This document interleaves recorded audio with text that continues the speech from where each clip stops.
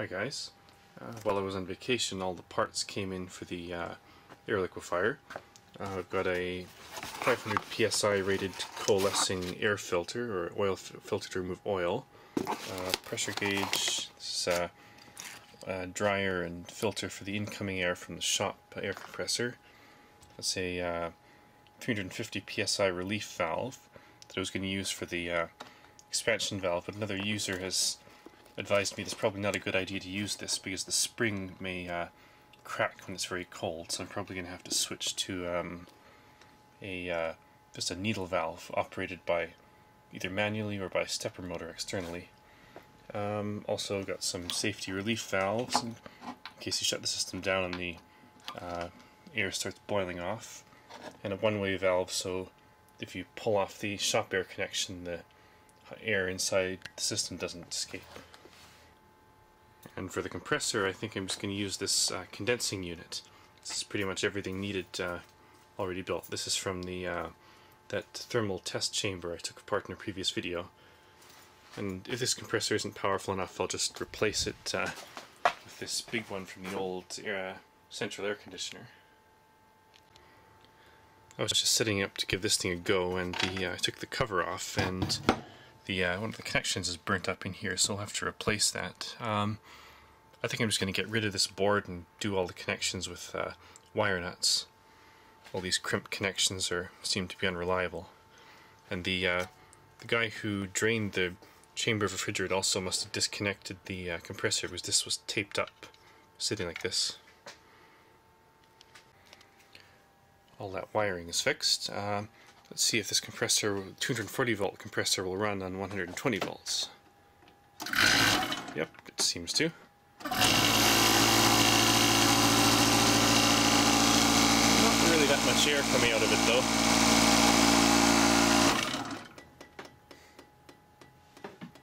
The fan's not running very fast either. Let's see if we can get 240 volts and see what this thing will do.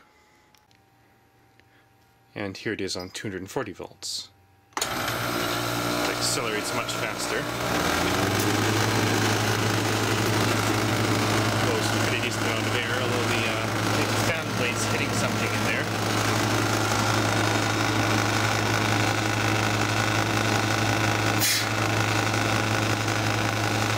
Now, this compressor doesn't seem to pump very much air. I think this is a high pressure compressor for R404A. It probably has a lower displacement than other units. Probably have to swap this compressor out for the other one from the old air conditioner. I pulled this front piece off of it. Looks like someone has melted this when doing some brazing or some other operation on it.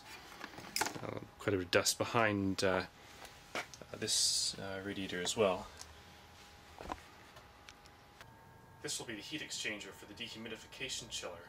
Let's wind this tubing around a propane tank. Let's see if this will work without kinking.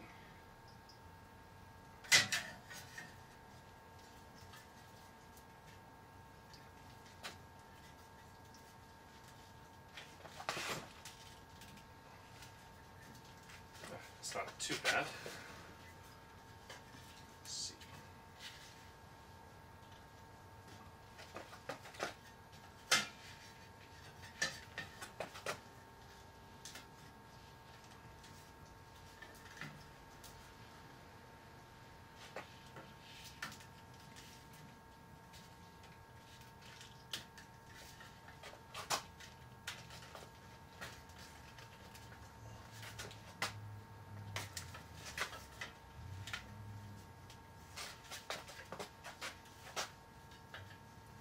The best way to grab this. That's decent. This will probably sit in a bath of ice water initially until I can come up with something better. Maybe I can use that condensing unit from the DIY refrigeration system video to cool this, have a separate coil. I'll have to find some way to stop it from freezing, from getting below zero, otherwise frost will build up.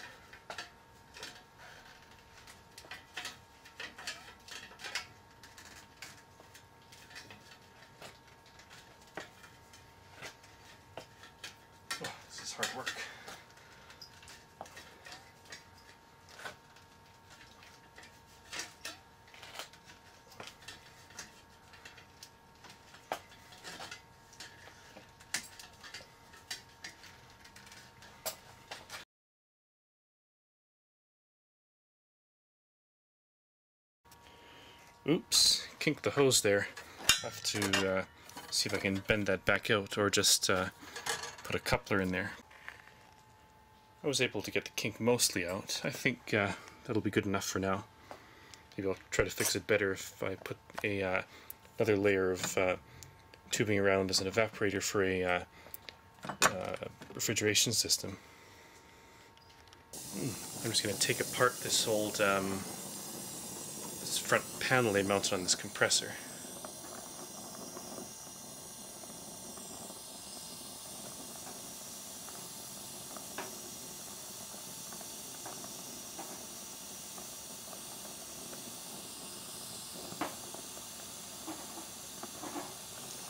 Okay, come on. That wasn't too bad. Let's get some of the other ones done.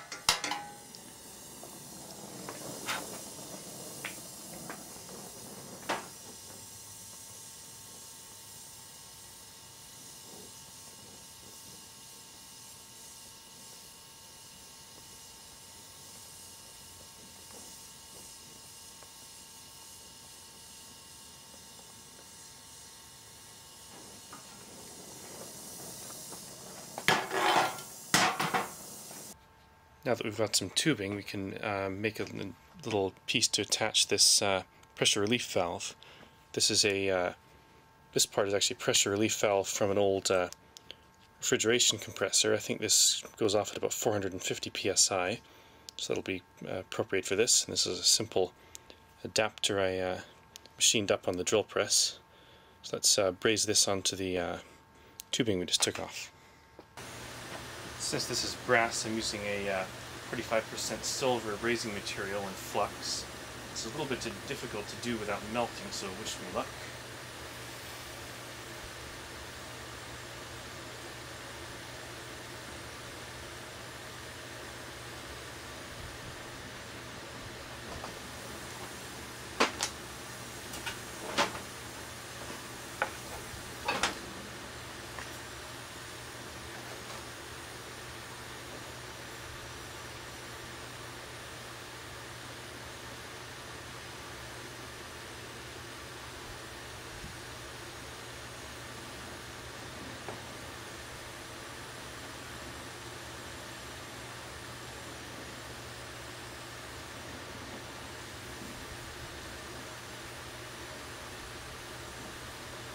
Actually, that went quite easily. I guess the small part is easier than the big parts I'd been soldering or brazing before.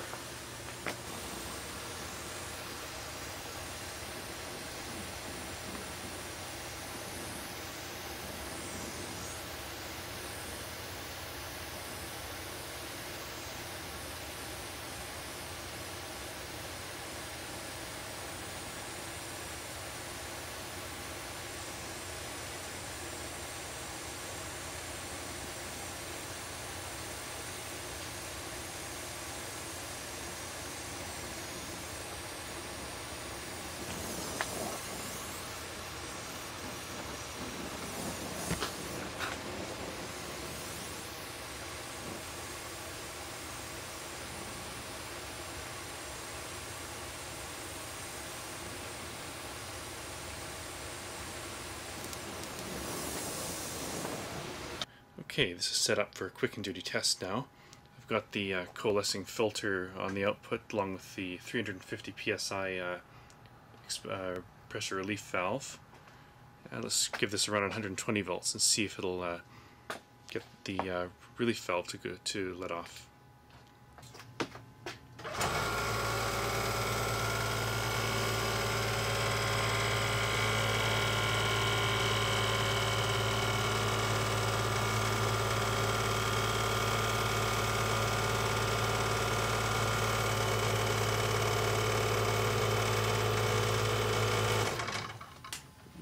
compressor slowing down quite a bit.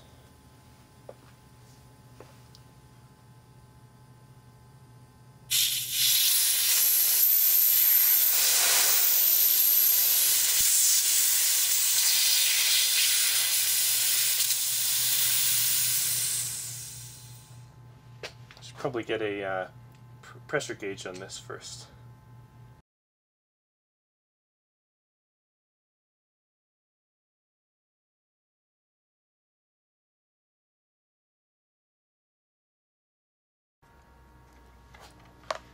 Okay, let's try that again, this time on 240 volts.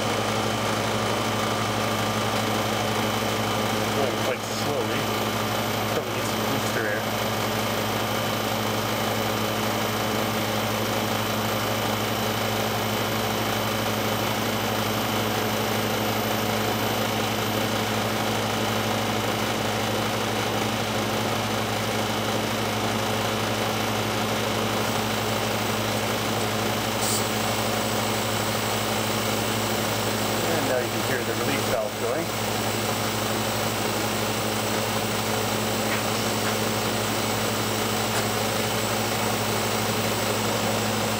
Yeah, not much air coming out of there at all. Definitely needs some boost or higher pressure on the inlet of the compressor. But it's going right at 250 psi, just like it said, so that's good.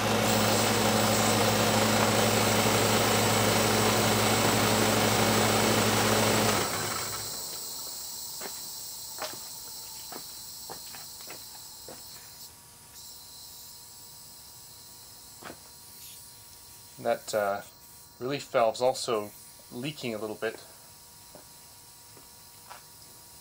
Anyway, let's let that air out.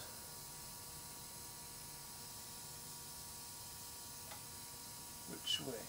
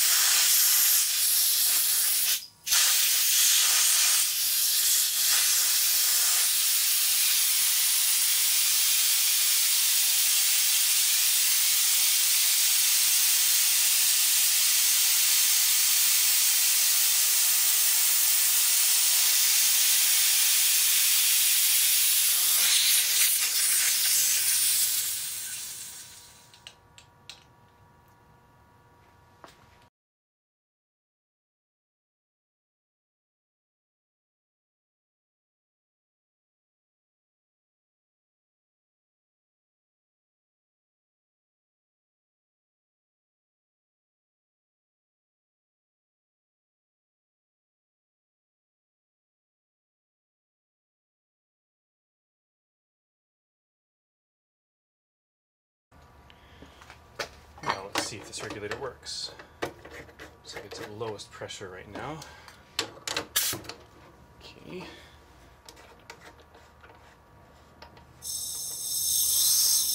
Seems good. Yep, it's working.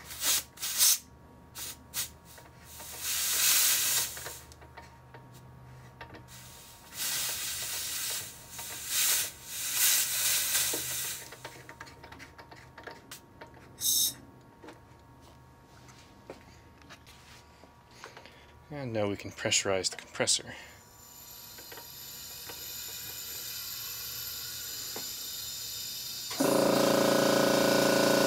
Probably go for about 50 psi.